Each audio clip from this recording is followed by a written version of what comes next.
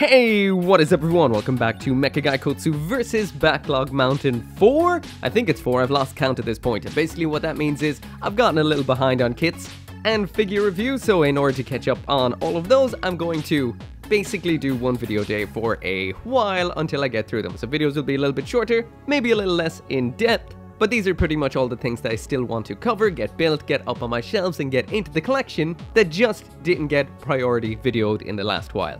This also does give me a chance to unpack all the kits that I have in storage that I haven't unpacked in quite some time. So it means size comparisons can come back properly again, backpack fashion shows can come back, and hopefully this time I can get my office a little better than I had it before, so I can include more things in the videos to make them a little bit more fun. So what can I say? Let's get right on into it. So yeah, today we're going to be taking a look at the high-grade Guncannon Cucuruz Doan's Island version, which of course is the origin version of the high-grade Guncannon, that classic that harkens all the way back to 1979. Not the origin version, of course, but the original OG version. The origin version came in the origin set of movies or OVAs, and this right here is basically a variant of that. So that does mean the core of this kit right here is the 2016 version of the Origin gun tank with a bunch of new parts on it for the one we would have seen in the recent Gundam movie, Cucuruz Doan's Island. This builds up pretty much the same, it's that same awesome Origin quality. I will mention this is a polycap build, so it does feel a little bit more classic than what we'd be getting nowadays from Gunpla, but anyway, it looks good, it feels good, let's get right on into the aesthetics. So jumping on into the aesthetics, and this is one absolutely gorgeous retro looking kit right here with that cool new Origin flair. Of course this is heavily based on the Origin version of the Guncannon, but with that very classic color combination all the way back from 1979. Overall, this is one thick boy of a kit. The detailing is absolutely fantastic, and I will mention you do have options when it comes to the backpack. I will mention them when we get around to the aesthetics, but for now I'm going to leave the backpack on because it doesn't really feel like a Guncannon without it on there. I'll also mention that we do have the normal 2-peg backpack adapter there, so that does mean this is compatible with other high-grade backpacks, and so is its backpack with other high-grade Gundam kits. Jump into that full 360 spin, and this is an absolutely gorgeous kit. This is straight built, by the way. I haven't done anything with it, so that means no panel lines, no top coat, no nothing. And it does look phenomenal. We do have two shades, or should I say even textures of plastic here. The red armor is very shiny. The almost brownish kind of gray that's on here, that is a semi-matte. So it does mean you do have a lot of textures right out of box. And we do have a nice clear piece for the visor up in the head. I will mention it would probably be good to stick like a foil sticker or chrome out in behind that to get a little bit more oomph behind it, or even detail up the details inside of it. But for the most part, this is absolutely beautiful.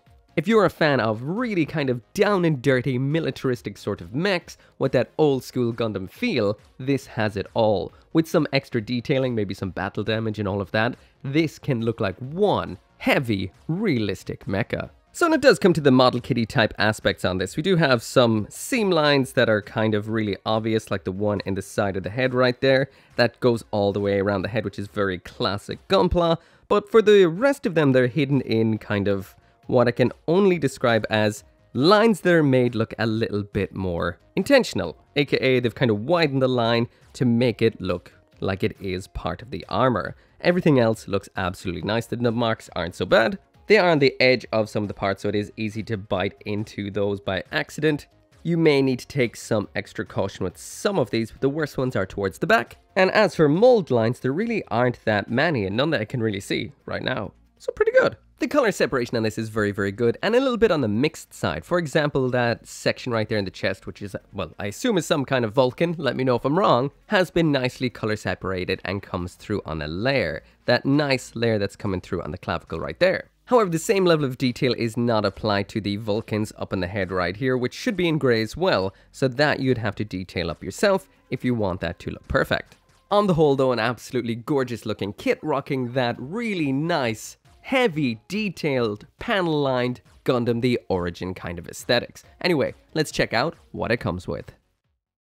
So now jumping into the accessories, and as usual with an Origin kit, you get quite a bit in here. So that is the two variants of the backpack, one with the cannons, one with the missiles for both variants of the gun cannon. Next up, we've got that absolutely awesome gun cannon style beam rifle, as well as a right hand trigger finger holding hand for holding onto it. And besides that, we've got 4 other hands for a grand total of 5 hands inside of this box. Always very nice. Finally, then we do have a sheet of decals for decaling this up. Once again, we've got variants of some of them to make this either unit 104 or 109. So first up, when it comes to the hands in here, we do have a choice. So we have 1, or should I say 2 of both of these. I'm just going to attach on 1 of each so you can get the vibe of what they're like. And what we have in here is a fist, which looks just like this right here. Extremely nicely sculpted, gray on the front and the back. And we also have a widespread open hand. Once again, extremely nicely sculpted, including some great detail on the palm, as well as all the individual fingers. These attach in the regular ball joint kind of way, so it does mean they have a nice little bit of articulation while they're in there, and both are definitely quite nice. The widespread one isn't really a dynamic one, more of a resting one for either holding onto the rifle or for that typical lying gun cannon pose. As for the backpacks in here, we do have 2. This is the one I've had on it the whole time. I'm really impressed by this in a lot of ways. First off, we do actually have some nice functioning pistons, so when these are raised up and down, these do actually extend, which looks fantastic. But it's the little bit of red on the side armoring these up that really does make this look unique and part of the mobile suit when it is attached. So next up in here, we do have the missile launcher, which is the total most tryptophobia looking missile launcher I have ever seen. I mean, just look at that right there. Some people will not be okay looking at that. But again, this is absolutely fantastic looking. Again, these Origin kits are serious kits for serious builders. Even though for high grade, which isn't the most crazy detail, just look at this. We've got 2 shades of gray. That is a dark gray and a light gray. It's all detailed up very nicely. We've got the white and the gray coming through it there, and the missiles around that end. It just looks so good. Not only does this backpack look fantastic, but it attaches on fantastically too. So it just pops into the usual adapter part like so, and looks almost flush to the mobile suit once it is attached. The collar-like sections either side of the gun cannon's head does mean that these can fit once again flush down either side of the head out of the way, and this has just been designed ever so nicely. Again, we do have the full working of the pistons while this is attached, and this is so impressive. So to swap the backpacks, it's super simple. You just pop it off like so. Grab the Trypto launcher right here, and that just pops on in the exact same way, even hiding those little connectors that connects the missile launchers onto the backpack. We've got the same amount of movement on here as well, so these can aim up the way like so. We've got nice articulation in the head as well to make sure that the gun cannon can look upwards while firing as well. This is ridiculously cool. Next up in here we have the rifle, and in usual kind of Origin style, this is detailed out the ass. The surface detailing on this is phenomenal. I will mention the hand doesn't come attached to it like this. You can take that off, of course. There's a little peg in there to hold it on, but I just built it like this because it's got nothing else to hold on to. We do have a splash of color in there for the yellow on this side, and that is the only moving aspect on this, so it can move outwards just like so.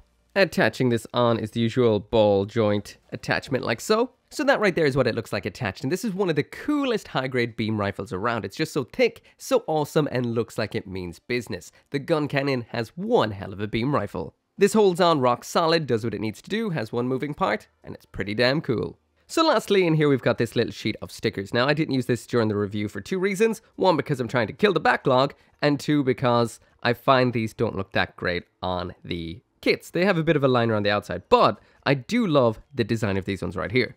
So I'm going to add one of these stickers on because I really do like the design of the white base and the numbered ones. So I'm going to go with WB104, which is Kai's configuration or Kai's unit. Not necessarily because I prefer the character Kai, it's because I actually prefer the configuration on the actual gun cannon. So I'm just going to stick this on as you do, stick it on like that, and this is what it looks like attached. For the most part, this doesn't look too bad, but you will notice under some lighting, you will kind of catch the light and you'll see the outside aspect of the sticker. Now, you could painstakingly cut around this to make sure there is no edge. Some top coat may or may not cover that up or blend it in a bit, I'm not sure, but for the most part this isn't so bad. But if you did pop a lot of them on there, especially the small ones, they might become a little bit noticeable. That's up to yourself.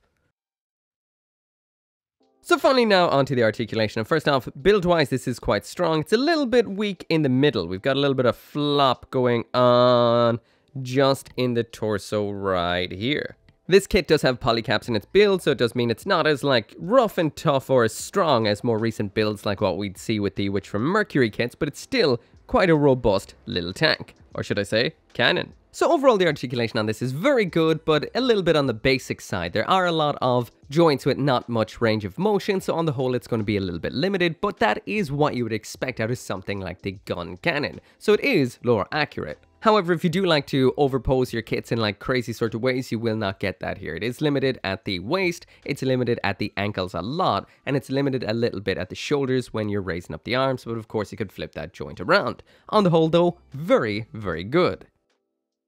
So yeah, that is it for the review. For me, the Guncannon right here, this Cucuruz Doan's Island version, gets gold tier. Visually, it's absolutely stunning. It's beautiful with a little bit of panel lining. This thing will look over the top.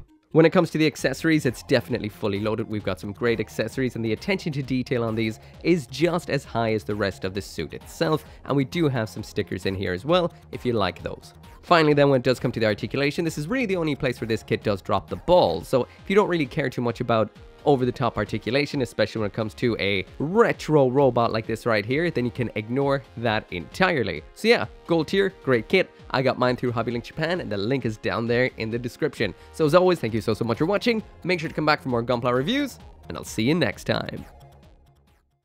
Once again, this video right here, and none of these videos would be possible without each and every single one of you guys who watches my videos, and special thanks to those of you who are supporting me over on Patreon and here on the channel memberships, including 10 Soldier YT, Caleb Engelhart, Dashil Marmion, Go Little Rockstar, Joe, Lauren Seahack, OG 59061, and Van Fawn.